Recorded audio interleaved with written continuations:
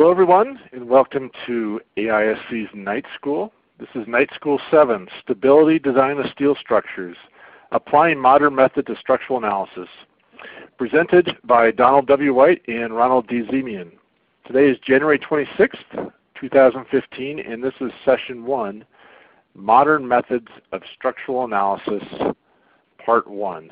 Tonight's session will be presented by Dr. Ronald Zemian. My name is Brent Liu. I am with AISC's Continuing Education Group, and I will be moderating tonight's presentation. I want to introduce this evening's speaker, Ronald D. Zemian. He's a professor at Bucknell University. He received his BSCE, his MEng, and his PhD degrees all from Cornell University. In addition to authoring papers on the design and analysis of aluminum steel structures, Dr. Zemian is the co-author of the textbook Matrix Structural Analysis and the editor for the 6th edition of the Guide to Stability Design Criteria for Metal Structures. He is currently the treasurer and was a former chair of the Structural Stability Research Council, and he's a member of AISC's Committee of Specifications, where he chairs Task Committee 10 on frame stability. He also recently completed his term as the chair of AISC Task Group on Inelastic Analysis and Design. Dr. Zemian also serves on the AISI and Aluminum Association Specification Committees and is active with the Steel Joist Institute. Dr. Zemian has been awarded with the ASCE Norman Medal in 1994 for his paper on Employed Advanced Methods of Inelastic Analysis. He also received an AISC Special Achievement Award and the ASCE Shortridge Hardesty Award. We're very pleased to have Dr. Zemian here tonight. Thanks for being here, Ron. I'll hand things over to you. Well, thanks, Brent, and good evening, ladies and gentlemen, from a very snowy Bucknell University campus. Well, first, it is great for the Structural Stability Research Council to be joining AISC and delivering this night school course. In SSRC's first night school course a few years back, I indicated that due to time limitations, we could only provide a brief overview, in fact less than one lecture on system stability. So it is awesome now to have 8 lectures to cover a topic that is so essential to the design of steel structures. Now Don and I have decided to focus on the subject through the lens of an engineer who has access to modern methods of structural analysis. So the session topics over the next 8 lectures are going to include, first I'll go, and actually the first half of tonight's lecture is going to be really a course overview, a course introduction, sort of setting the stage for the relationship between modern methods of structural analysis and the direct analysis method. Then I'll follow up tonight with getting started on what exactly do we mean by modern methods of analysis, and that is how does the computer actually get the answer. Now I'll only be able to get to the first portion, a first order elastic analysis, by the end of tonight's lecture, and then I'll transition over to looking at nonlinear analysis, both material and geometric and nonlinear analysis next week. The third session will go through and I'll provide you some neat resources for better learning structural stability. And then I'll hand things over to Don. Don's going to come in first, giving us an overview of second order analysis and sort of the ins and outs, and then with respect to a practitioner, and then he's going to have a full lecture on the direct analysis method, and actually a few more. The number 6 lecture here, he'll focus on low and medium rise steel buildings, and then in his 7th lecture, we'll be focusing on advanced applications of the direct analysis method in stability design. And then I'll come back and finish things up, taking it one level further, and that is actually how might one design and what are the rules for designing by inelastic analysis. So again, it's great for Don and I to be joining AISC, and especially on behalf of SSRC. So like I said, I'm going to first take the next 30 or so minutes and give you sort of a course introduction in background. Our story really starts by this figure in the lower right here in 2005. And what happened then when AISC came out with the 2005 specification is something sort of pretty interesting finally occurred. And what that was the word analysis finally entered the specification. So it hadn't been in the specification up to this point. but now the word analysis comes into the specification, and so the whole concept of structural design becomes much more than proportioning. The structural design includes not only the proportioning, or what we conventionally call design, but also includes analysis, and it's now all being recognized within the specification. I always like to start the lectures with just a steel building, something to look at and think about. Now, one of the neat things about structural steel, or a few neat things about it anyway, are its strength to weight ratio. When you actually do the math, and I just did this a few days ago with my students, and compare it against that of other materials, say concrete, on a strength to weight ratio, we're about 4 times better than those materials. Now, when you also consider the awesome stiffness to weight ratio, and again, we're coming in about 3 times that of concrete, things are really looking good for structural steel. Now, of course, we've got to watch the price, and so we need to come in at competitive pricing. And when you combine the 3 of these, what you end up with are very slender systems in members and even slender cross sections. And as we are aware, when you have something that's very slender or fairly slender, the mode of failure is often buckling. So the name of the game in structural steel is often designing for stability. So that's sort of the real emphasis here. And as a practicing engineer, you really have to, not be an expert in it, but you need to get your head around it in order to design nice, happy, efficient structures. Now, when it comes to stability, I think what I want to do is just step back and sort of set the stage by looking at 2 what I would define as buckling design methods. And I'm going to go through this figure with you, but what I want to first indicate is that this figure applies equally whether you're considering a system, a member, or even a cross-section. All right? So what we're about to undergo here is not just limited to my example, and I'll just take a column, but it could be a 3-story building as well. All right? So on the horizontal axis, what I'm plotting here is, let's say, deflection. So if we're considering a compression member, a column, let's consider maybe halfway up the column the lateral movement, the side-to-side movement of the vertical column. On the vertical axis, what we're going to do is start applying compressive load on that column. All right? So if we were to follow a very traditional sort of what we learned back in solid mechanics, Euler buckling approach, this is what I would be calling a bifurcation kind of theory, as it's shown in red here. So as we apply the compressive load, the column is perfectly straight. That's how we have assumed it. And we apply more and more load, and nothing happens. The column doesn't bend or do anything until finally we reach this point in which we reach, let's say, the buckling load, and suddenly the column buckles, and we get an unbounded amount of deflection, and the column has failed. So that's all well and good, and I'm going to identify that as sort of bifurcation theory. And so bifurcation theory is very binary. Either the column is not buckled or it is buckled. All right? And like I said, it equally applies to a system. Either the system is not buckled or it is buckled. But let's return to the column. So now let's compare this against what I'm going to define as instability theory. In instability theory, basically what we do is, for simplicity, let's start with a more realistic column that is not perfectly straight but has some type of an initial imperfection in it. All right? So we start down here on the deflection side, and I've shown it large, so, but the deflection is actually very small, but it's there. And so what happens now is we start applying load, and life is good, the column's doing fine, but as we start to really apply a significant amount of load, the column starts to bend. And that midpoint, that mid-height deflection laterally starts to get more significant. And as that happens, and we put more load on there, the structure, or let's say in this case the column, is actually going to start losing stiffness. As it loses lateral stiffness, the deflections laterally start to increase. The deflection laterally starts to increase. Then the column starts bending even more. As it bends more, it loses more stiffness, more lateral stiffness. The deflections grow, the bending increases, and pretty soon what's going to actually happen here is this green curve, as we put more and more load on, the deflections again start to become unbounded, and the limit load of the column will actually asymptotically approach the answer of which the bifurcation theory would have given. All right? So that's the two approaches, bifurcation theory or instability theory. Bifurcation, buckled and not buckled; instability, sort of a gradual buckling that starts as a result of some type of bending.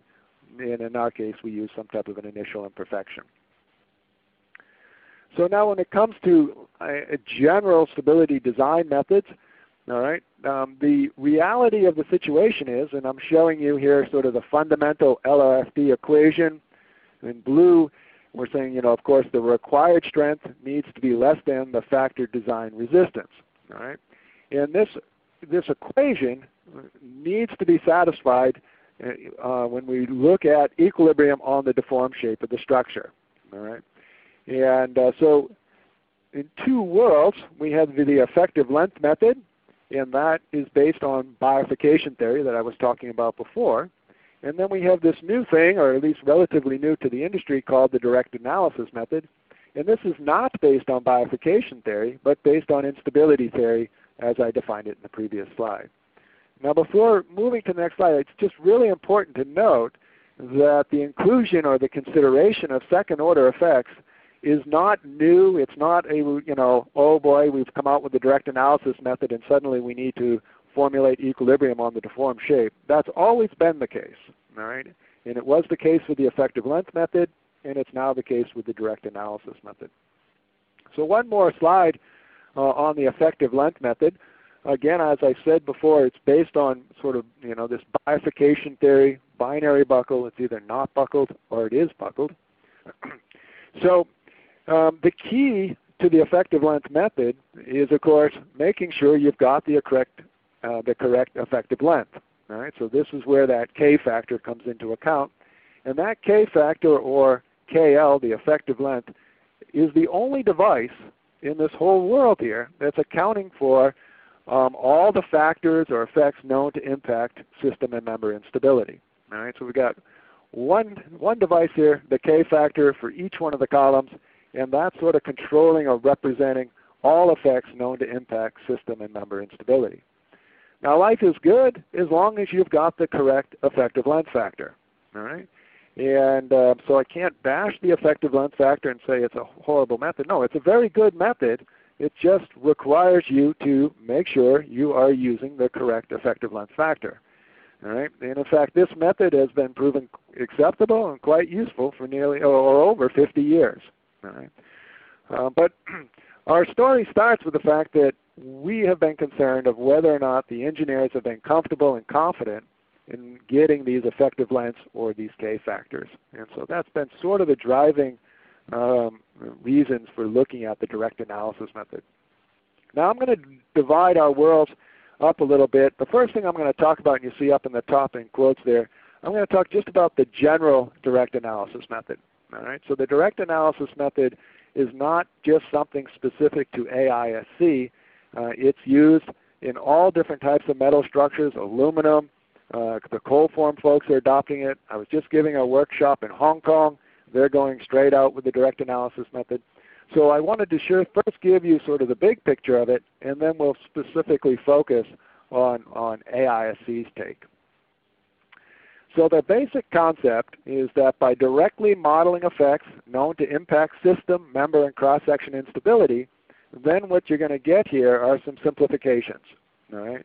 So by directly modeling effects when you compute the required strength, you're going to get some breaks on the right-hand side on how you compute the design resistance terms.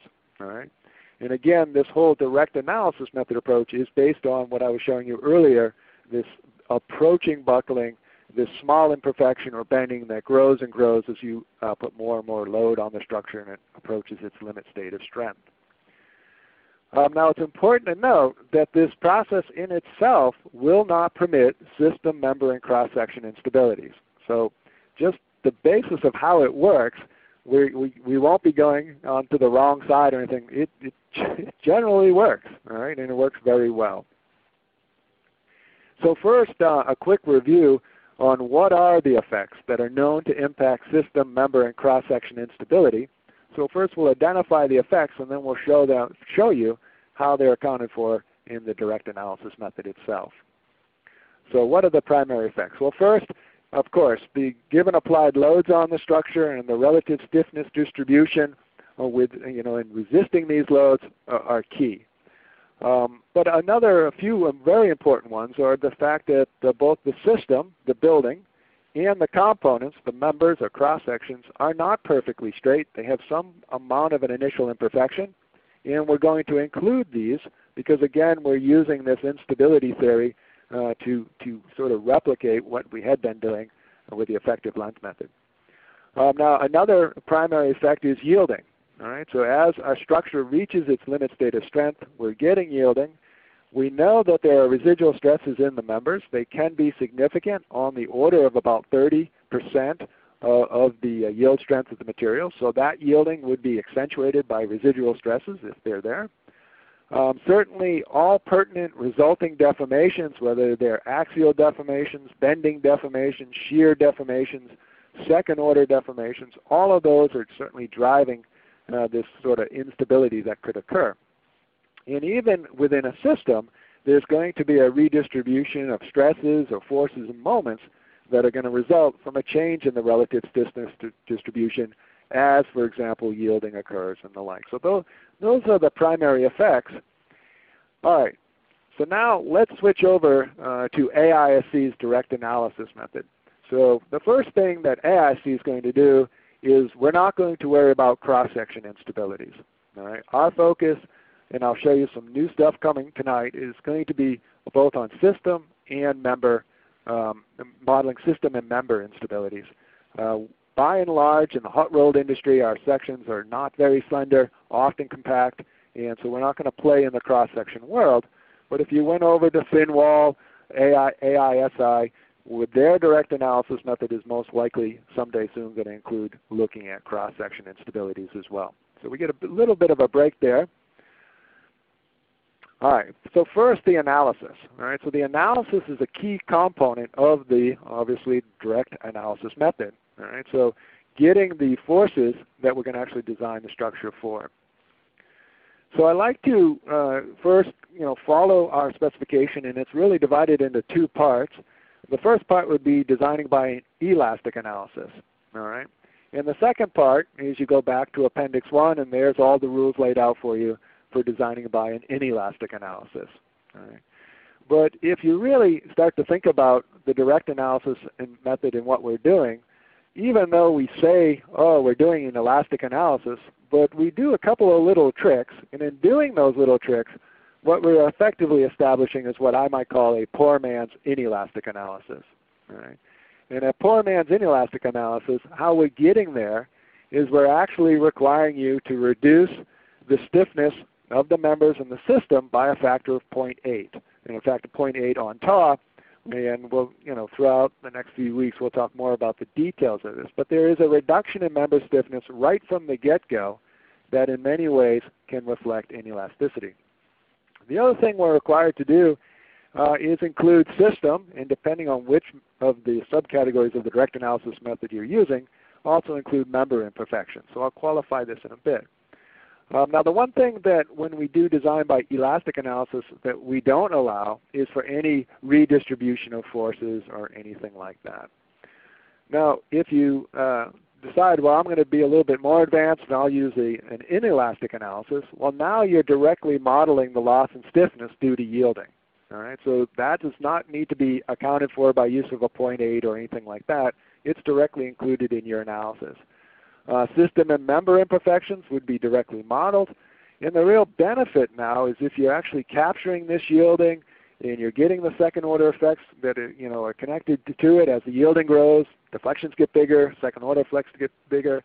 If you're getting all of this, then you are actually now granted the opportunity to account for the force redistribution that will occur as yielding occurs in the structure. So those are the two basic categories, designed by elastic analysis and designed by inelastic analysis. And by and large, our world as structural engineers focuses on the first part, but like I said, we're also going to try to give you some information during this lecture series on the second part. All right, so So at this point now, let's hone in on elastic analysis. All right, and I'm going to talk to you about AIC's kind of basic choice in the direct analysis method. It's what appears in the body of the specification. It's been around, recognized by AIC since 2005, and we're just finishing the balloting now on the 2016 specification, and of course it's going to be there in Life is Good. So with respect to directly modeling effects within the analysis, again, as always, you need to include the applied loads and the stiffness distribution of the structure. But here we're only talking about modeling the system imperfections. All right, the fact that the structure is not built perfectly straight up and down, not built perfectly plumb, but it has some small amount of initial imperfection, sort of reflective of what the code of standard practice might permit. As far as the yielding, that was another one of those effects known to impact system and member instability. That yielding, again, we're going to capture by using a 0.8 on TAW factor. All right? And of course, including those pertinent deformations. So by using a nice, happy, second-order elastic analysis, including these effects on the front end within your analysis model, then as I'm saying down here in red, you get some simplifications. And the key simplification that you're granted is now that the flexural compressive strength, the P sub n, can be based only on the unbraced length. So no need to calculate a K factor. Effectively, what we're saying is you get to use K equals 1. All right? But it's a lot easier now for the engineer to look and not try to second guess what should the K factor be and have the guilt conscience of how important this K factor is, because it's representing everything, and instead simply be able to use the unbraced length. But they've got to make sure that on the front end they've got a good analysis set up and it's accounting for these effects that I described above. So that is your sort of general run-of-the-mill AIC direct analysis method. Now what's coming in 2016 is kind of exciting because it's going to provide a unique opportunity, not for all structures, but for some very maybe more difficult structures to understand. All right, so here what we're going to be doing is now what are we directly modeling? Well, everything before from the previous slide, the initial imperfections in the system and the yielding. So we still got the 0.8 on TAW, and we still have the initial out of plumb that we're accounting for. Well, we're going to take it one step further, and we're actually going to model the member imperfection, the fact that the member is not straight, and we're actually going to build into our computer model some type of a sweep to represent the initial member imperfection. So now that is obviously quite time-consuming to do, so you wouldn't be doing this routinely. But for some special structures, and I'll show you shortly, this is a real sweet alternative. So what are the simplifications granted? Well, this is actually very interesting. The simplification is when it comes time now for you to calculate the compressive strength, you don't go to Chapter E. You don't need to use the column curve. Because the analysis has yielding, poor man's yielding accounted for, it's got the member and the system imperfections. What you actually can use as the compressive strength piece of it is the cross-sectional strength. And if you have a nice, happy, compact section, we're talking about multiplying the area times the yield strength of the material. And so that is a lot easier to do, but you're paying for it pretty significantly and making sure you include both system, member, and imperfections, as well as that 0.8 on TAW. And then like I said before, the last option of the direct analysis method is to do a full inelastic analysis. And this our group brought forward and officially came out in print in 2010. And again, it will be in the code in 2016. That will be shortly forthcoming. And again, you're modeling, as I said before, system, member, and directly modeling yielding now. So your program actually has the ability to directly model yielding and the redistribution that would occur as a result of portions of members yielding. And so you're getting a very, I'd say, almost exact solution. You're really representing what would happen if you brought the structure down into a laboratory. But it's a bit of an expensive analysis, but it's nice to do if you've got that opportunity. And here the simplification is even further, almost like the previous slide with what I was calling the direct analysis method in modeling member imperfections. Here you can actually waive specification design equations. So no longer needing to satisfy the column curve or the beam equation or the likes. If your program has the sophistication to do that and it's modeling the inelasticity correctly, basically you're running a virtual lab to see how the structure will perform. And the really nice thing is you can go well beyond that first plastic hinge and allow for the redistribution that would actually occur as the structure reaches its limit state of strength. So a few additional thoughts on this. First, our groups and AIC is not trying to come up with the ultimate automated modeling and analysis world. We're not trying to replace engineers, not in any way. What we're trying to do is provide more opportunities for better engineering. All right? And so again, we're trying to improve the design process by providing a more detailed and hopefully more realistic understanding of structural behavior, and not hiding behind, let's say, K factors or something like that, which may or may not be fully understood by the profession. So when an engineer now approaches the specification, they sort of, they need to sort of take the temperature of where their confidence level is. All right? So I've kind of created my own scale down here, and so what we can imagine is that we have some type of a given design situation.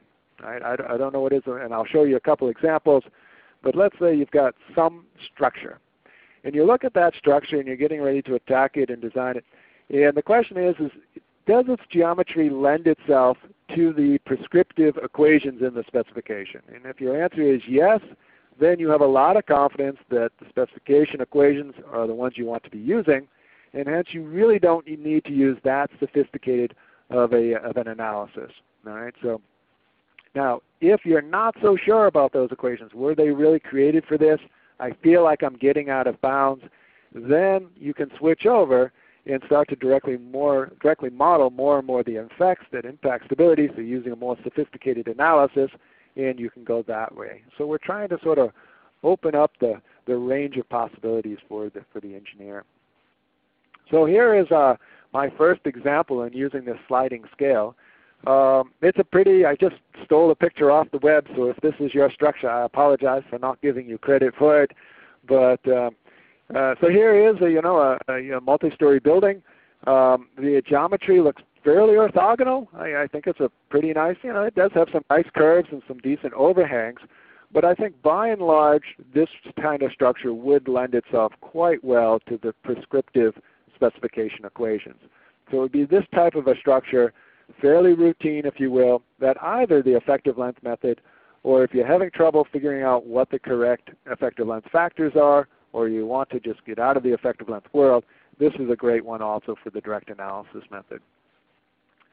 Now, if we start to consider some more interesting structures, at least maybe we could say more difficult to design structures, well, we've got some ones that I've sort of stolen pictures from, and the first, let's see, this top one here looks like some type of an airport terminal. Look at these columns. All right, these are what we call tree columns. They're not certainly your conventional column. The column comes up, it spreads out again. A similar action over here is another tree column that sort of comes up and it goes around this skylight. So the engineer is sitting there thinking, and then another engineer has to design this arch down at the bottom. Well, man, all right, let's suppose we were doing any one of these structures. I want to do the direct analysis method, but I don't even really know what the unbraced length is. So this would be a situation where the engineer would now have the opportunity to say, you know what, I don't have a lot of confidence here. I'm going to take the one step further away from, say, the column curve, and I'm going to directly model the member imperfections in these columns or tree columns or the arch. And by doing that, I'll let the analysis sort of sort out the instability, and I'll just need to check the cross-sectional strength. So there's less confidence in the actual code equations and more confidence in the structural analysis. But clearly, the structural engineer needs to know what they're doing with this structural analysis. They cannot be using it as a black box. But we have a lot of great structural engineers out there who are more than qualified to do this. The final one is an example here I'll steal that we've got a structure here, a beautiful building, and there's an atrium underneath it. And the architect, of course, well, most architects, I'm sure there's architects on the line, but they hate columns. They want the ultimate amount of flexibility, and that often causes a tension between architects and structural engineers. But so here is a case in point. They wanted the building behind it to be able to see what was in front of this building. And so a minimum amount of structural steel was needed. So the decision that was jointly reached between the engineer and the architect were to use these things called tree columns. All right? Now, a tree column is basically a traditional column, but it doesn't really have a web. So you start to think, all right, no web, tree column, does that even come close to what would happen in the AIC column curve?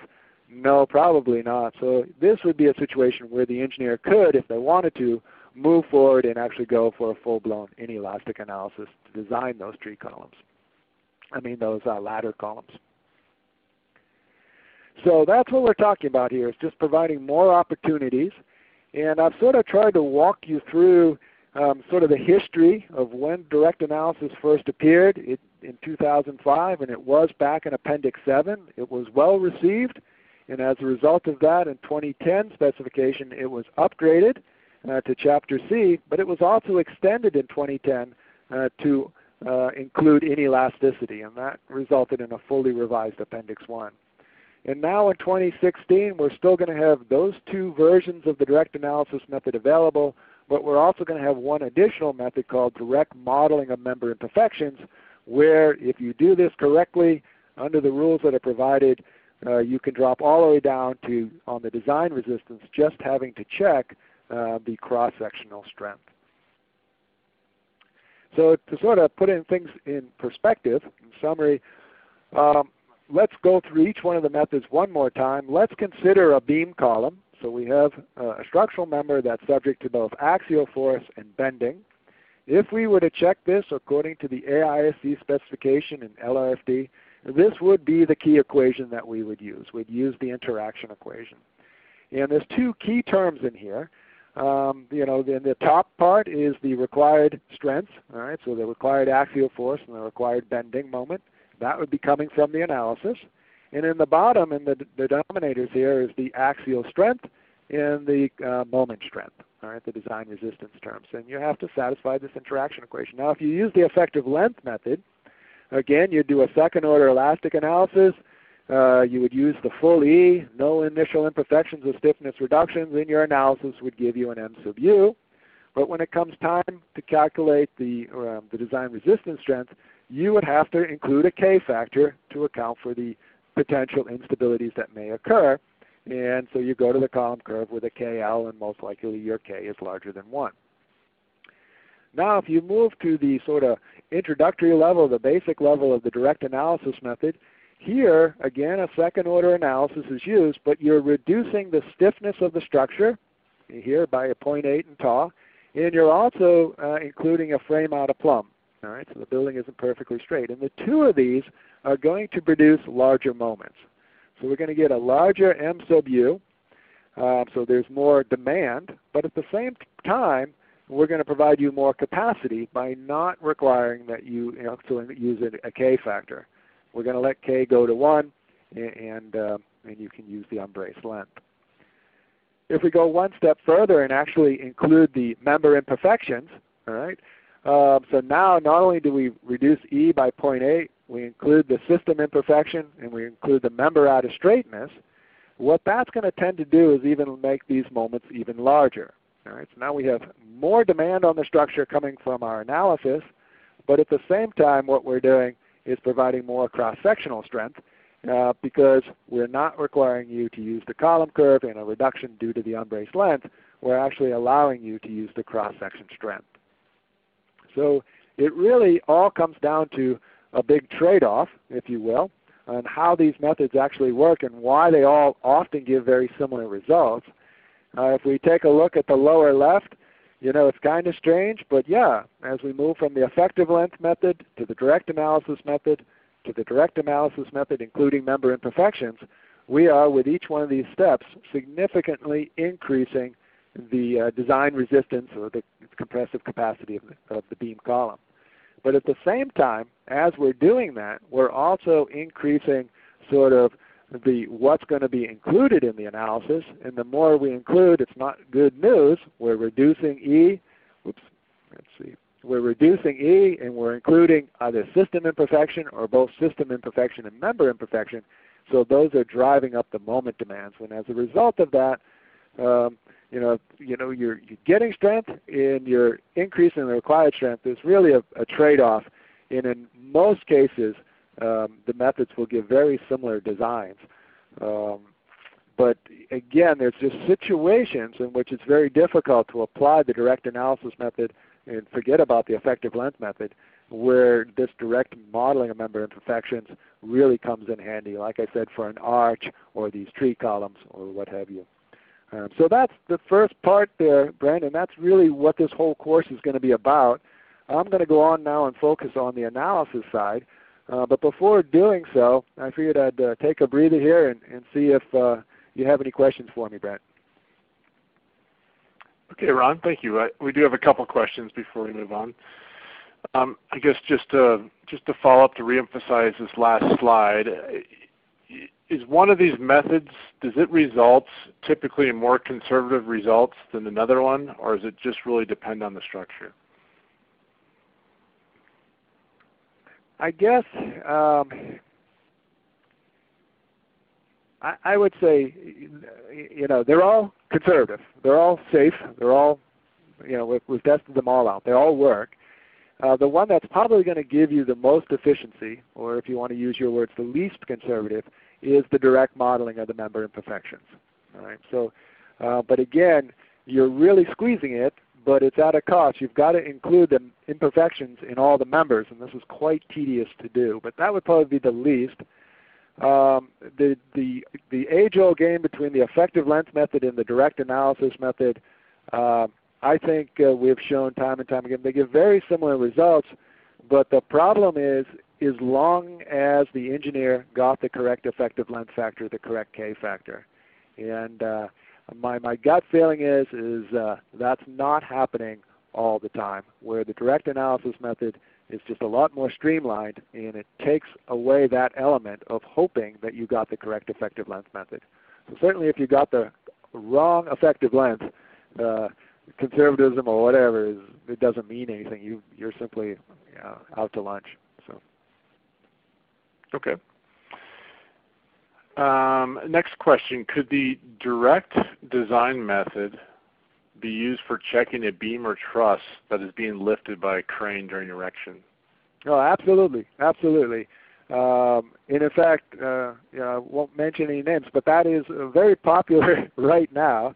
And in fact, the method that they're actually employing to do this is the bottom one here, this direct modeling of member imperfections.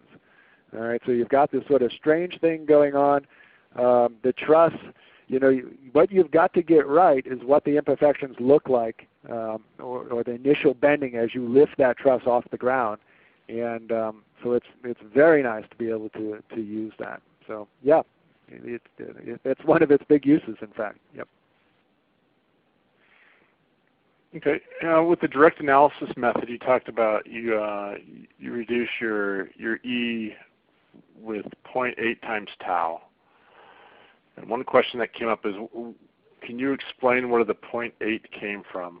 The million-dollar question.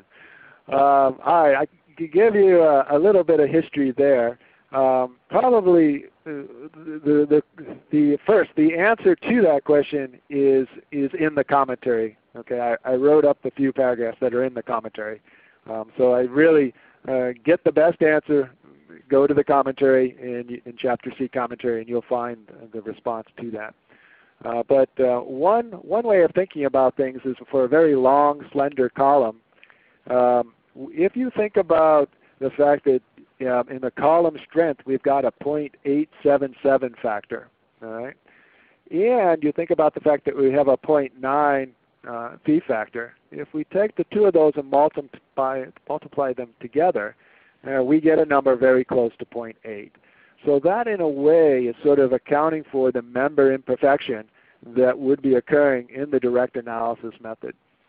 Now I have to say that when the direct analysis method was being formulated in AIC's version, Don White and I, both in separate worlds, Don's PhD student Andrea Saravac and my master's student Jose Martinez, in separate worlds investigated exactly what would be the correct factor to use, and we both kind of jointly came across the same thing. And for minor axis bending, we were suggesting to AIC a number like 0.75, 0.78, 0.75 probably too much, but about 0.78. But for major axis bending, it was about 0.83. So we put that forward to the committee, and the committee said, no, let's not have separate numbers. So they just basically used the average, and it does a fine job. So, but anyway, that's the quick answer. But I think the best answer is what I've got laid out in the commentary. Okay, very good. Let's move ahead, and then we'll address some more questions at the conclusion. Okay, so again, this whole concept of the direct analysis method is pretty much the guts of this course, or at least several of Don's lectures. So we'll be coming back to that. But I think if there's one thing you might appreciate is that as we move forward in providing the engineer more opportunities, we need to make sure the engineer is up to speed on their structural analysis, and they're not just treating the computer analysis that they're doing most likely as a black box. So that's what I'm going to try to do here, is to give you a little bit of background. Now I only have the remaining portion of this lecture and next lecture, and I've got a lot to cover. So there's just, there's no way after this lecture and a half you're going to be able to go out and write a computer program to do it. But that's not really what we're after. What we're after is to get maybe a mindset and what to think about and the critical questions that should be going through your mind when you're using this modern methods of structural analysis, that is a computer analysis. Now, for many people, the role of the analysis is simply to just run the analysis, get forces, moments, and deflections, plug them into design equations, and see does it work or doesn't it work. And so they're just using it for proportioning structures, and that's fine. But what we find is the engineers who are really producing very interesting structures and very efficient structures are using the analysis also as a tool for providing insight into the behavior of the structure. And so with a better understanding of that behavior, they're actually producing a better design. And that's really what we're after, anywhere from using these nonlinear analysis methods right through to the direct analysis method. Now, one of the keys that we have to understand is that we have moved to a limit states design specification. Concrete did it a million years ago. Steel is finally doing it now. And so we have this load and resistance factor design, LRFD, and it's all based on the fact that you're designing for the limit of resistance of the structure. So when the structure is fully loaded with all those factored loads and it's going to fail, I think we realize that there's going to be a significant amount of nonlinear behavior. That nonlinear behavior is going to become geometrically large P delta effects. It's going to come from yielding, hopefully no cracking. If it was concrete, it would be crushing. But from material effects, so if we had a composite structure, certainly the remaining two there. And really, the yielding produces larger deflections. The larger deflections produces larger second order effects. So these things are, it's really the combined effects. But this is a very nonlinear problem, and you've got to think about, all right, it really lends itself well to a nonlinear analysis. So again, just some of the reasons why it's so key that I'm glad you're attending our night school course and hoping that you'll continue to study this subject if you're not already well up to speed on it. But nonlinear analysis from the design standpoint, you can see coming down the top, AISC, we've got the direct and the three versions of the direct analysis method, anywhere from the traditional version, including member imperfections, to inelasticity. The seismic world, a big jump when they started using pushover analysis. Now many of the seismic community are starting to use full nonlinear time history analysis. All right, so this is really exciting in providing those engineers some real good background into how their structure behaves in a seismic event. But it requires their engineers to understand nonlinear analysis. And then of course even topics like progressive collapse, you pull away a column, you're asking, or a few columns, how does the structure fail? You've got to do a nonlinear analysis to sort that out. All right? A linear elastic analysis is not going to tell you anything. Now one of the nice things that's happening is the software with almost every passing year is becoming more and more sophisticated and providing you more and more available nonlinear analysis capabilities. Research has always been based on nonlinear analysis, and on the education side, we're starting to see more and more graduate level courses not only on computer analysis, matrix structural analysis, but also taking it to the second course in focusing on nonlinear analysis. So these are all good things and good reasons to start getting your head around nonlinear analysis. So the concept of linear to nonlinear analysis, we could probably break it into two worlds. The first would be hand methods. All right? So I would, with respect to second order effects, I would classify these as the B1 and B2 factors, moment amplification factors.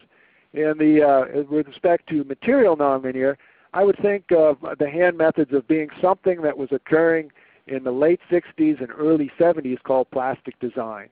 All right? And some of you out there will remember the days of coming up where your professor say, tell me all the possible plastic mechanisms, and you'd spend all night identifying 50 of them, and then you would find the one that produced, that would occur at the least amount of load, and that was your controlling mechanism. So, but these weren't fun things to do, and the focus of at least tonight's lecture and next week's lecture is going to be on the computer methods. All right, and there's lots of variations, especially when it comes to nonlinear, but they really all use the same basic concepts, and that's what we're going to be looking at. Now next week I'll go into some detail and actually have a look at a program that I've prepared called MassTan2, and just kind of give you the background to how it works. Commercial codes are using very similar approaches. Now the one thing that you've got to keep in mind, especially when we transition into nonlinear analysis, is that all of these methods are approximate. All right?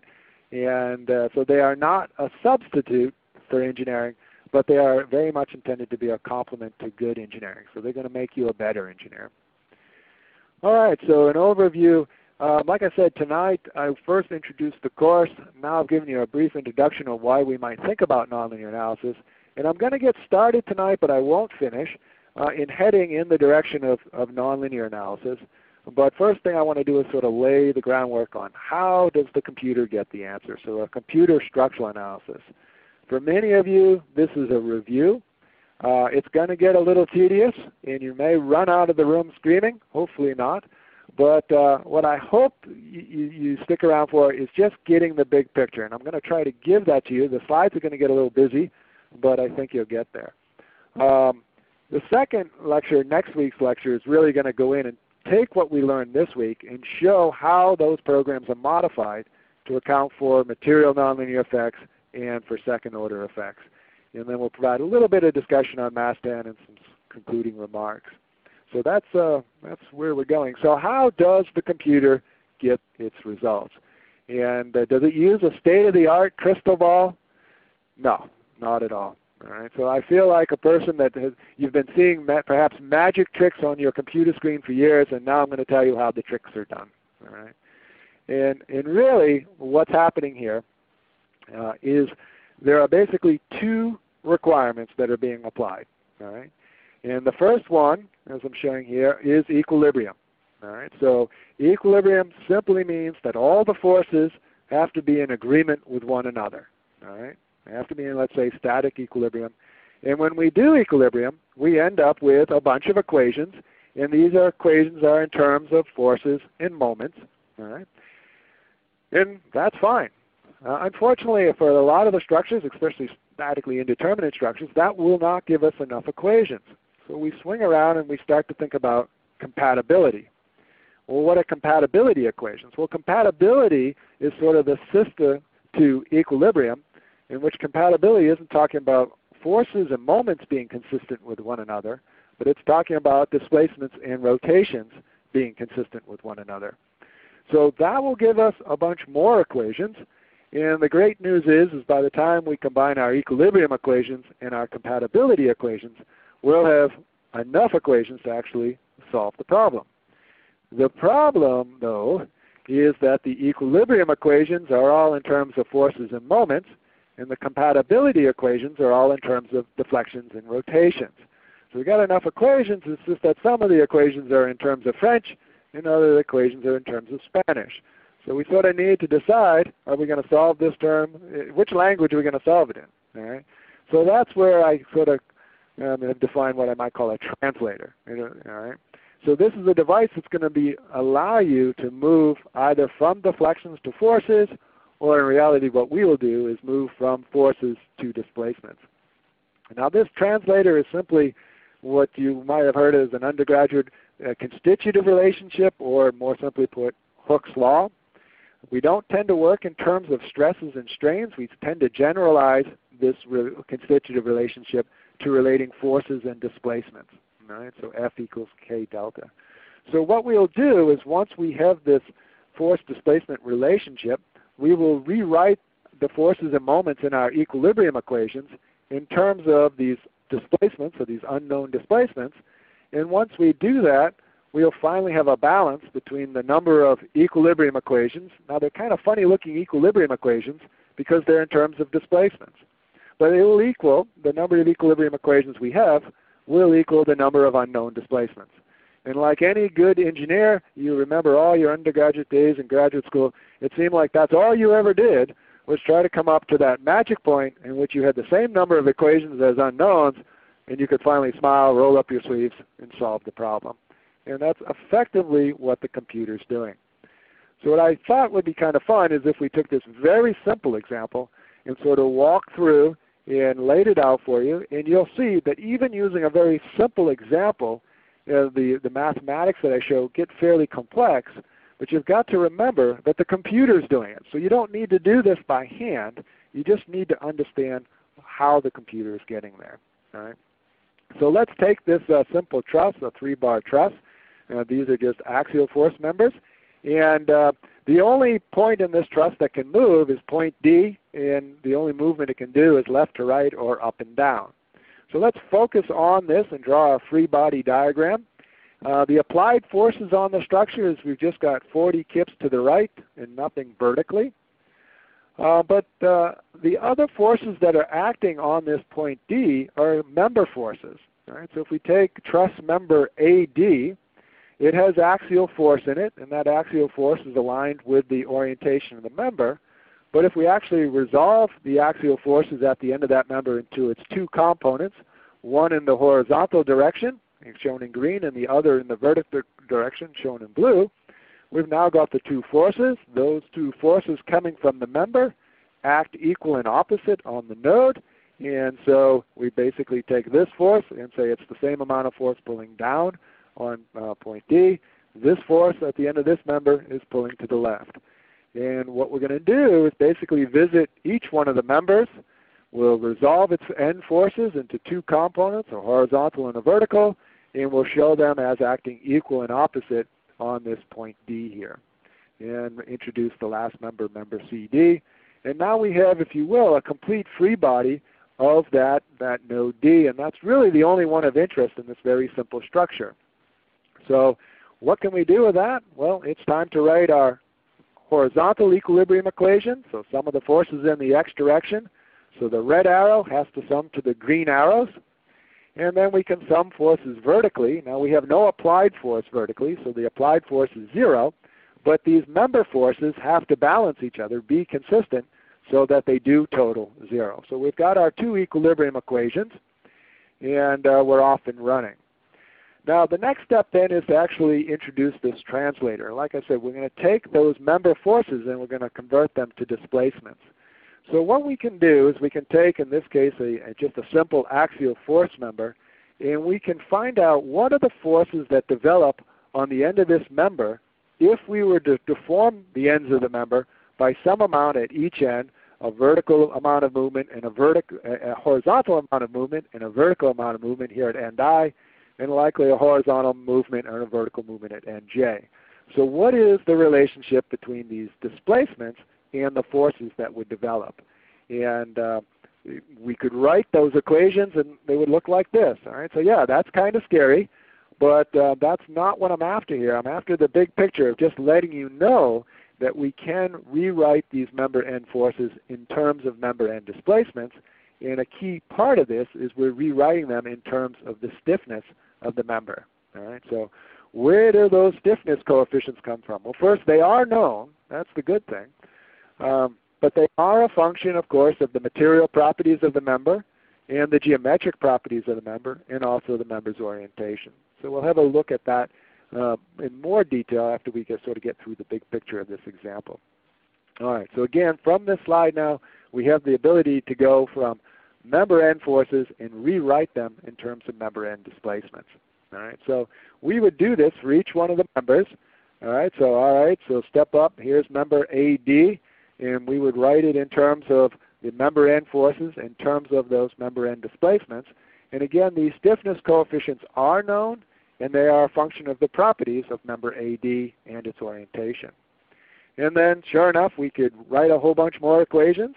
All right, another 4 equations representing the 4 member end forces and the 4 member end displacements for member BD. And we could write it the same for member CD. All right, so I know you're thinking, all right, things are starting to get really busy here. But no, I'm just trying to show you that we would do this, or the computer would do this, for each one of the members. Now it comes time to do a substitution. Now keep in mind, here was our equilibrium equation, and it was in terms of the member end forces, the member end force for member AD, BD, and CD. And if we go back to the previous slide, those are right here. Here's the member end force for member AD. Here it is for member BD. Let's see, actually we got to get at the D end. So here it is for member AD, for member BD, and over here for member CD at the D end. And so what we can do then is write each one of those member forces. From the previous slide, we can grab the one that rewrites it in terms of deflections. And so what we're going to do is a substitution. And voila, we get an even uglier equation. So I know you're thinking, all right, he's been drinking at dinner. Is this going somewhere? No, it is. It is. Just hear me out. Again, the computer has no fear. It's just going to set up these giant equations for you. Now we're going to have a vertical equilibrium equation as well, and we can rewrite each one of the member end forces in terms of their member end displacements. We've already done that 2 slides ago. We're just grabbing the key equations. And now we have our equilibrium equation vertically in terms of these member end displacements. So where are we at? Well, at this point, it seems like I've made things really complicated for you. We had 2, and we still have 2 equilibrium equations. They were originally in terms of member end forces, so they were kind of scary. Now they're in terms of member end displacements and known stiffnesses. All right, again, the stiffnesses are known because we know the properties and orientation of the member.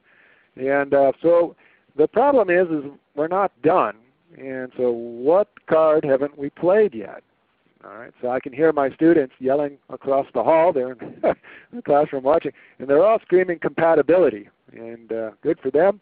Indeed, we haven't applied compatibility yet. So, and again, what compatibility means is that we have deflections that are consistent with the connectivity of the members and how the members are connected to the supports.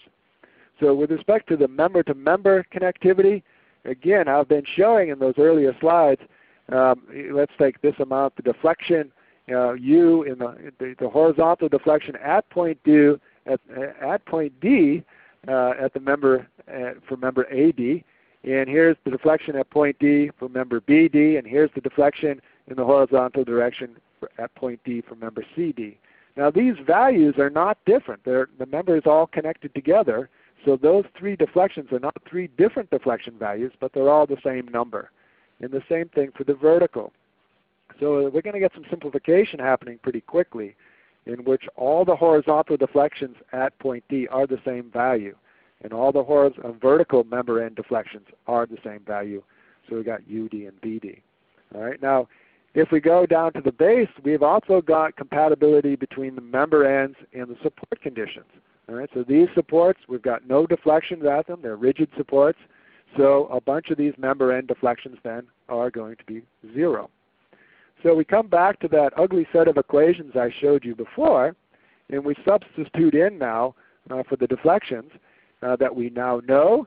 And so all of these deflections, let's say any horizontal deflection at point D has to be the same value. So all of these are the same deflection, let's say UD. And all of these are the same deflection V sub D.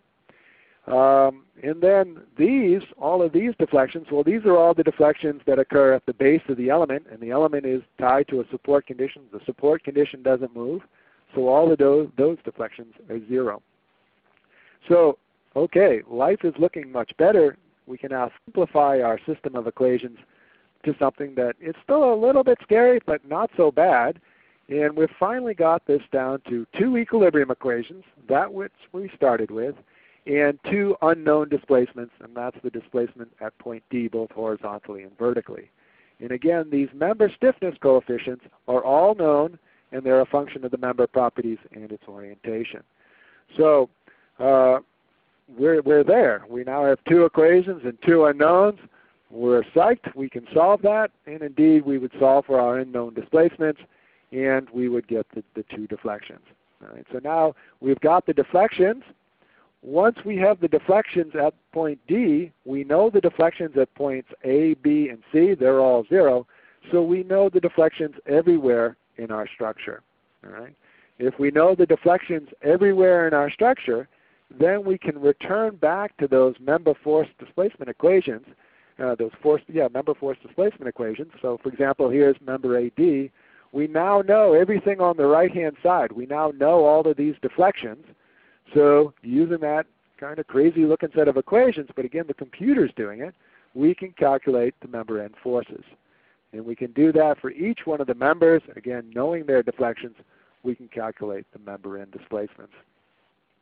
So I'm not looking for you again to program this. I'm looking for you to just get an appreciation for the big picture of how the computer is getting the solution. All right, so a summary of the computer approach. It formulates for each what we call displacement component or degree of freedom and equilibrium equation. So we're going to end up with a whole bunch of equilibrium equations, 1 per degree of freedom. We're going to write on the force side, the member forces, we're going to rewrite them in terms of their displacement components, and that is through a stiffness equation. So we're going to need to compute the stiffness coefficients for each member. We'll rewrite it. We then make a substitution, like I showed you, of these values in for the member forces. Once we do that and simplify using compatibility, so in comes compatibility, we are going to then have a balanced number of equations to a number of unknowns of which we can solve. Once we solve for them, we can then use those stiffness equations back up here. We've got all the displacements, and we can now solve for the member end forces. All right? And if we want the reactions, we can go one step further and use those original equilibrium equations.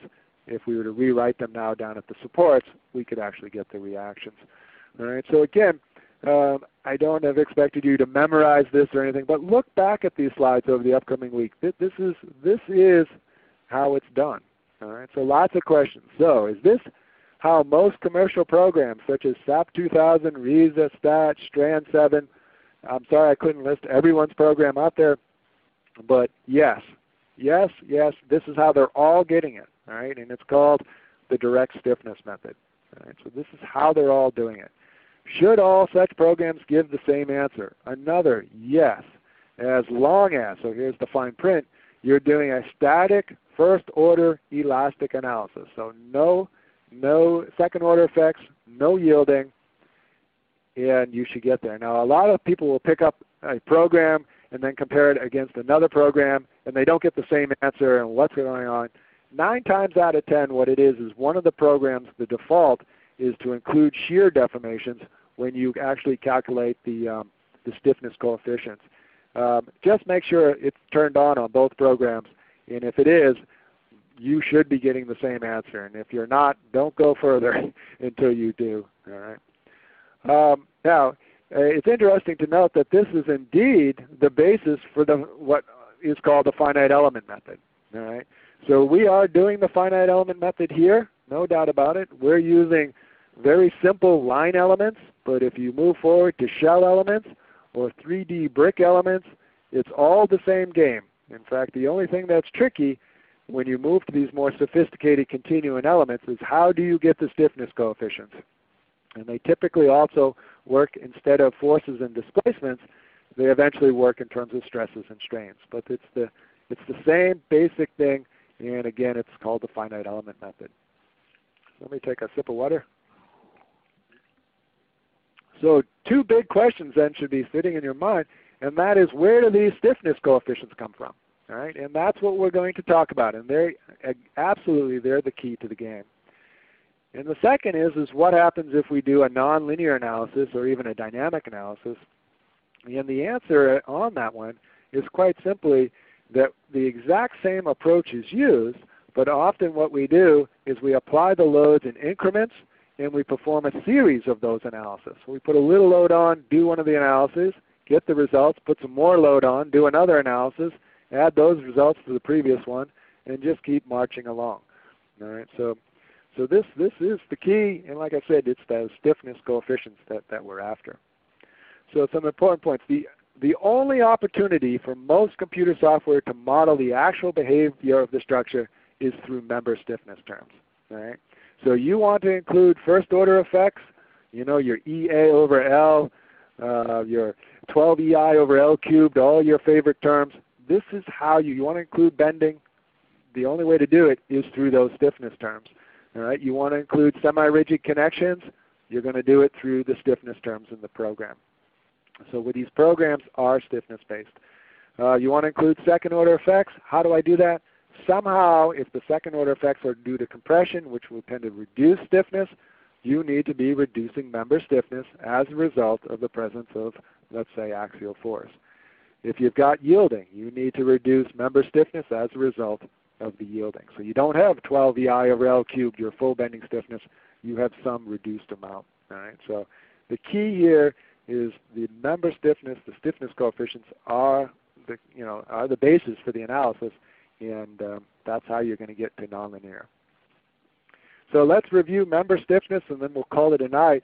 So first, very simple, all the way back to your high school physics experiments when you used to use a translation or an extension spring. And what we're going to do here for each one of our cases is monitor on the horizontal axis displacement and on the vertical axis force. All right? And I'm going to do this is very simple tonight, but I'm going to continue this example next week. So here we are. We've got our spring all lined up, and we apply some force to the end of the spring. Of course, the spring stretches. All right. So over on the left here is we have the response curve. We applied force, and the spring stretched. All right. And the slope of that response curve is the stiffness, and we know from our high school physics days F equals KD. All right, and K was the spring constant or the stiffness of the spring. So all of this is the stiffness world here. So now, depending on what high school you went to, certainly not my high school, but there is a more advanced type of spring, and that would be what we would call a rotational spring. And so a rotational spring, just a simple example, would be that which holds together an old clothespin, or you heavy-duty weightlifter types, you're often trying to build up the strength of your hands, and you're squeezing these devices, and if you look at the end, there's a rotational spring at the end of those. And so it's the same basic concept as an extension spring, but instead of applying force and getting displacement, what we're going to do is apply moment, and we're going to get rotation. And once again, if we plot the response this time and monitor rotation for a given amount of moment, we're going to get a relationship between that moment and that rotation of m equals k delta, m equals k theta. All right, so this would be the rotational spring stiffness. So we have extensional springs and rotational springs. And what I try to do now is, all right, let's get to reality, and that is actual structural members. So we've got an axial force member. All right, so here we've got an axial force member. I'm showing it here. And what I'm going to do is apply axial force on this structure. And when I do, of course, the member is going to stretch by some amount delta. So over on the left, here is again the stiffness of that member.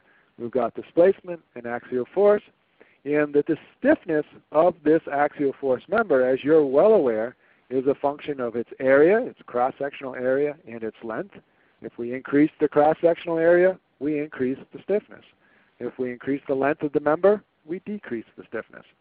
Likewise, the material property. Okay?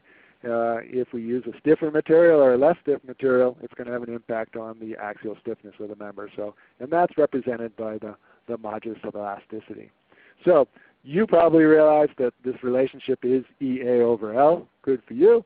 But all I'm really looking for you to know is that it's a function of those properties. And what we're going to look at next week is how these properties are reduced and hence impact the stiffness of these members. How about real members? Well, we've got two types of flexural members. One, a member being subject to an end moment. And on the right here, a member being subject to a shear force. And I know you're already thinking, okay, I know the relationship on the left one is 4 EI over L, and I know the one on the right, the stiffness is 12 EI over L cubed. Good for you. But I'm not looking for you that level of precision here. What I'm looking for is just for you to realize that the flexural stiffness of these members is a function of its moment of inertia, all right, and its length. And again, increase moment of inertia, you increase stiffness. Decrease it, you're going to lose stiffness. Increase the length, you lose stiffness. And of course, it's also a function of the material stiffness. And so we can think then on the left is really an example of a rotational spring, where on the right, that example is really more reflecting of a translational spring. All right, but all right. So other factors. So beyond just the geometric properties and the material properties of a member, there is one more important factor that impacts stiffness, and it's important we realize this because when we go to a second-order analysis, the orientation of the members is going to change. A once vertical member, after some loading, is not going to be so vertical anymore. And it's going to become less and less vertical as we apply more and more load on it. So the orientation of the member can impact the stiffness. So on the lower left here, very simple axial force member. I've taken the axial force member, I've made it perfectly vertical. It really has no horizontal stiffness and plenty of vertical stiffness. If we switch the picture and have the member run horizontally, the axial force member has no vertical stiffness, kV is 0, but it's got plenty of axial stiffness, or horizontal stiffness of EA over L. And then if we move one step further and start to think about members that aren't vertical or horizontal but at some type of an incline, then, for example, this one on the left, the horizontal stiffness is a function of the orientation of the incline, all right, and it's proportional to the cosine of that angle. The vertical stiffness of the same member is also proportional to the incline, all right, and it's proportional via the sine squared.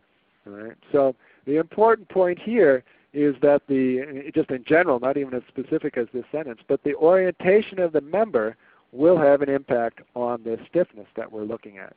And for example, the less vertical a member, the less stiffness it has to resist vertical loads. So let's start wrapping things up in first, just sort of work through the world that I'm trying to emphasize to you right now. And that is, this is what you see. You see a steel structure. Over on the left here, we've got all kinds of environmental loads, heavy winds, whatever you've got, snow tonight, rain. Over on the right, who knows what kind of gravity load is going to be on your structure. But that's sort of the reality of what you see. And then you take that structural system and the loads and you model them in the computer. And most likely on your computer screen, what you see is a whole collection of elements. And these elements are all being interconnected by common nodes, and that's how the whole structure is tied together. But what your computer sees is actually something quite different. What your computer sees is a whole bunch of interconnected springs. All right? So these are those rotational springs and horizontal springs and vertical springs that I was showing in the previous slides.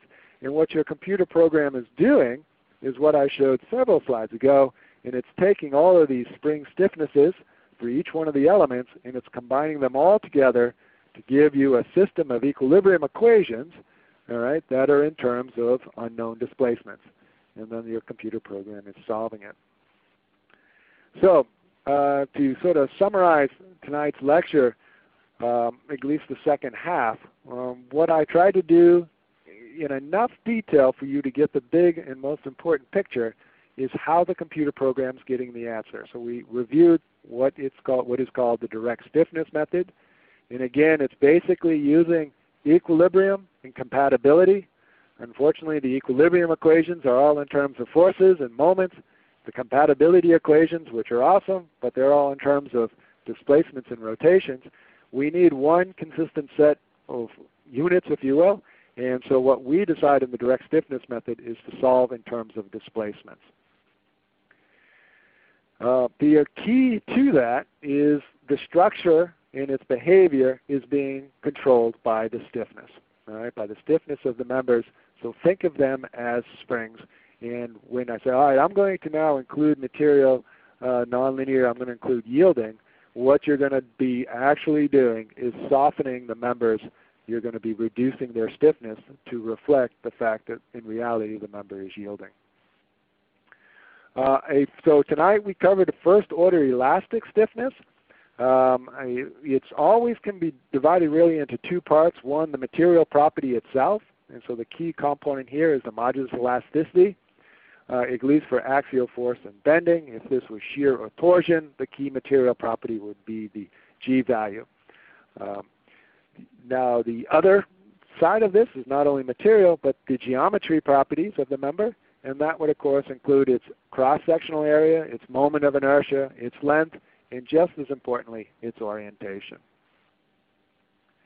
So the next step then in all of this would be to transition into looking at nonlinear analysis. Unfortunately, we don't have time to do that tonight, so we'll start that up next week. And so I'll be back joining Brent, and time to go nonlinear. And basically what I'm going to use is this direct stiffness method, and I'm going to show you how these commercial programs work with respect to this direct stiffness method, and how we can go nonlinear, and how we can include second order effects, and how we can include material nonlinear behavior. All right? And so hopefully that will get you up and going. And I think at this point, Brent, I'll turn it back over to you for some Q&A. Okay, thank you, Ron. We do have time for some questions. We do have a handful of them out there, so we'll do our best to address these at this time. First question is in regards to the direct analysis method. Can we use the direct analysis method in a building with step columns, such as in an industrial crane building? How should we address the design of this type of column using the direct analysis method? Okay, first, yes, the direct analysis method can lend itself to that. The second part would require a very detailed answer and sort of description, much more description of what we're looking at for the geometry. I think, though, as this person follows this course, I think there's going to be a lot of light shed by Don White's analysis on this topic, especially in those lectures 6 and 7. I'm not even going to try to answer it besides to say that it is a good one for the direct analysis method. And I think maybe Don won't exactly do these crane columns, but I think through some of his examples you're going to get a feel for the different types of complexities that the direct analysis method really lends itself to. Okay. Next question. How would lateral torsional buckling type effects be considered in the DMMI or DM method? That is an awesome question. I laugh because we just spent a significant portion of the fall semester doing a huge study on this. And Brandon, I don't know if you have access to that person's email, but I'd be more than glad to send them a copy of the report that we put together. But what we found is that programs can capture lateral torsional buckling. I will demonstrate to you that on the third lecture when we have a look at the stability learning modules. One of them, a key part of it, is to actually capture lateral torsional buckling. So we'll talk more about that. But I do want to say one thing about that exact topic, and that is if you are going to try to capture this with DMMI, you need to have a program that is more sophisticated than just the ability to do a routine P cap delta and P small delta analysis. Right? You need a program that is going to actually, as you gradually put the loads on, actually updates the geometry and accounts for the member twist that's occurring and can gradually find itself into a lateral torsional buckling mode. All right? So that's a key part. Whether the program includes warping resistance or doesn't, if it's just based on St. Fernand torsion, if you've got warping resistance in there, it's going to be your best friend and get you a lot more strength. If you don't and everything else is working well, then you're just going to be conservative. It won't provide you the added benefits of warping resistance. So I think it definitely can do it, but again, a sophisticated method of analysis, and I can't wait to show that to you in action on the third lecture when we look at the learning modules. Okay. Well, I can definitely follow up with you with that email address for that report. Next question. Is it possible to check the DM or DMMI computer output with some representative members using approximate hand methods or hand calculations?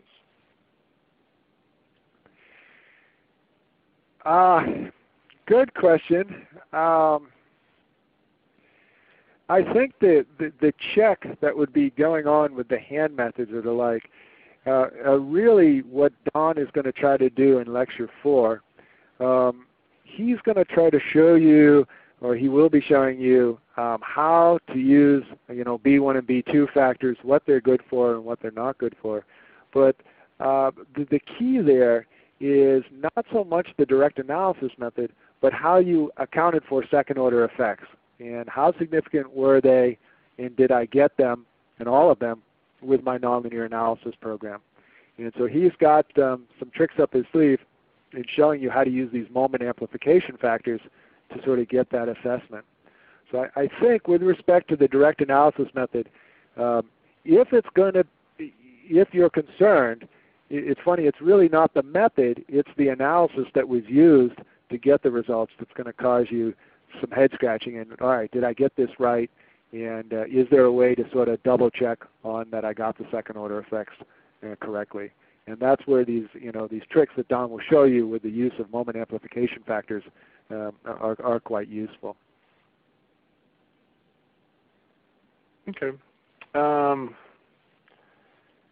Next question is, when designing using the direct analysis method, is it acceptable to use an initial out of straightness that exceeds the typical AISC limits, if in fact this straightness is modeled exactly? Well, again, I might be not fully understanding the question, but the intent, if you actually read, and this is even in the current Chapter C, is that the amount of initial imperfection you're supposed to include is what you would expect. All right? And so what was documented in your agreement when you designed the structure, and so those are the initial imperfections. Now, at a minimum, we would hope that you would be using what the Code of Standard Practice would limit. But certainly if you include larger initial imperfections, and these initial imperfections are in fact causing more trouble, you're not putting them in a direction that favors or offsets loading, but actually causes more trouble. My gut feeling would be the larger imperfections you use, the larger the forces or overturning moments you're going to need to design for, and so it can't hurt. If you want a more efficient structure, then you probably want to get those initial imperfections as close to what will be in the field. Okay. Back to this reduced stiffness. Does the 0.8 tau apply for any metallic material? Yeah, that's a great one. So just to take off my steel hat and put on my aluminum hat, so there we've switched materials. The 0.8,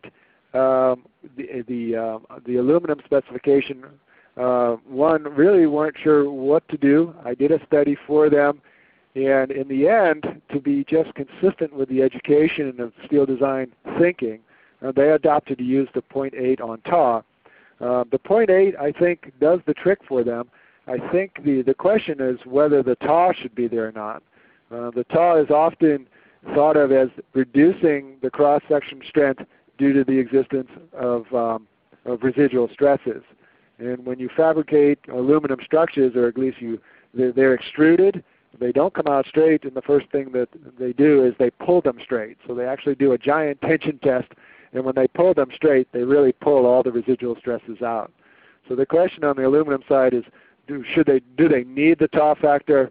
Probably not, but they have elected to go with it. The folks at AISI, they have always argued about the 0.8, and I believe they don't use a 0.8. I'm getting a little tired here tonight, but I'm pretty sure in the ASI they went with a 0.9 instead. But I don't know if that's in print or coming out soon in print. But so. Okay. And then as a follow-up to that, there was a question about the tau factor. Can you just explain once again what the definition of tau is?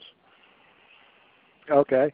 The tau factor is a stiffness reduction factor. In its most simplistic form, what you can think of is let's say an eye shape or cross-section, and we know that after the shape was rolled and set aside to cool, it didn't cool evenly. All right. The segments like the flange tips, which have lots of exposed area, cooled first, and the intersection between the web and the flanges cooled last. And once something cools, it sets. It also, first it contracts and then it sets. So the flange tips contract and set. The interior wants to continue to contract before it actually sets because it's cooling at a slower rate. It wants to contract, but it can't, so it ends up in tension, and as a result, those flange tips end up in compression. It's not a small amount. The amount of those flange tips can be as much as, like I said, 30% of the yield stress of the material.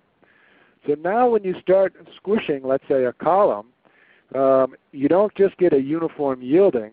What yields first are, let's say, for example, the flange tips. And so you start yielding those. Now you have a structure that's partially yielded and more susceptible, if you will, to buckling. So that's what that tau factor is after, is to sort of capture that partial yielding that's occurring as a result of these residual stresses being there and sort of reducing the amount of stiffness that you have or resistance to buckling.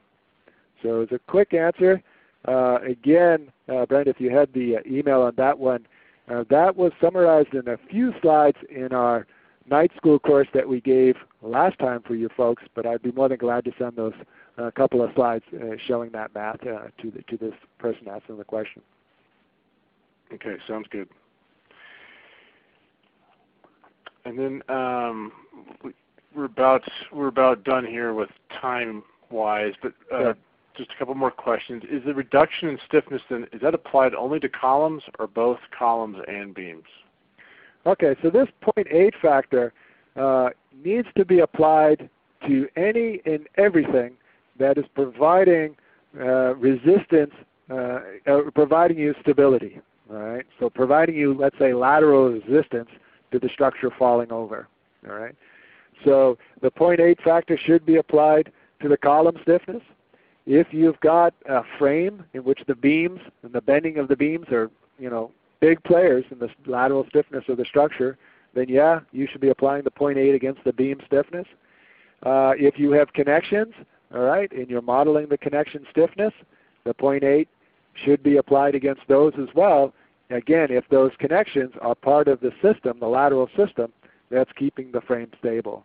So it's pretty much anything that's providing the stability, you need to be hitting it with that 0.8 factor.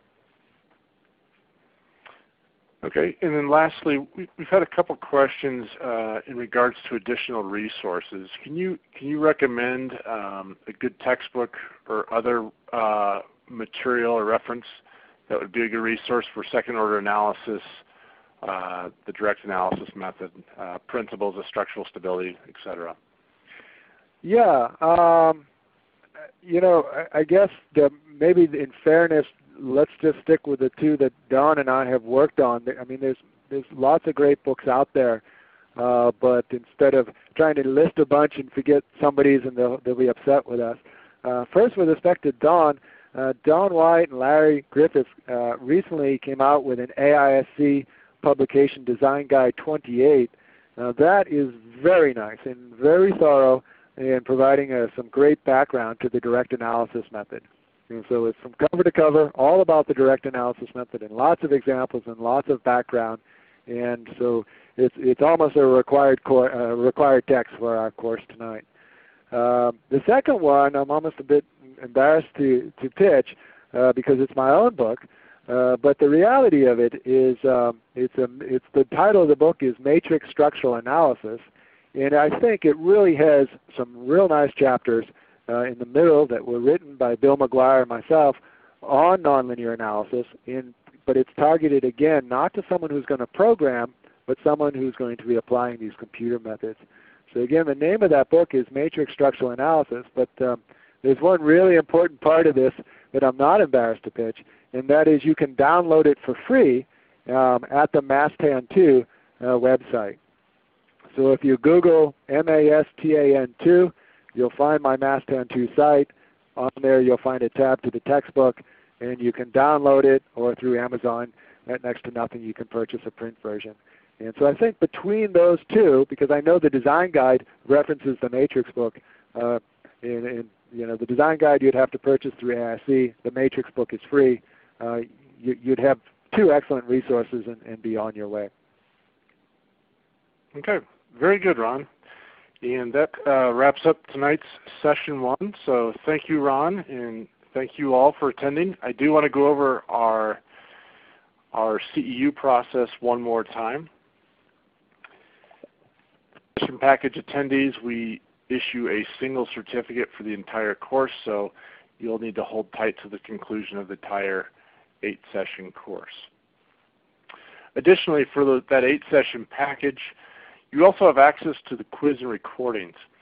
The quiz will be mailed to you by Wednesday. I apologize, this slide does says Thursday, but the quiz and recording email will go out on by end of day Wednesday. That will include a link to an online quiz as well as access to the recording. Some more information on the quizzes, why you want to take the quiz. If you are interested in earning the EEU, the EEU recognizes those that put in the time and effort to fully participate in this course. If you attend all the sessions and pass 7 of 8 quizzes as well as pass the final, you'll be given an EEU. So if you want to work on earning that EEU, you have to take the quizzes. Additionally, if you watch the recording instead of the live session, you have to take and pass that quiz in order for PDHs. And lastly, we encourage you to do it for the sake of reinforcing what you're learning in these sessions. So that being said, if you do attend the live version, which is on Monday nights, you do not need to pass the quizzes in order to receive your PDHs. So again, look for that quiz and recording email by end of day Wednesday, and those are for the 8-session attendees. So that wraps it up for this evening. We'll be back here again next Monday for part 2 of modern methods of analysis. My thanks again to Dr. Ron Zemian, and my thanks to all of you. If you take a moment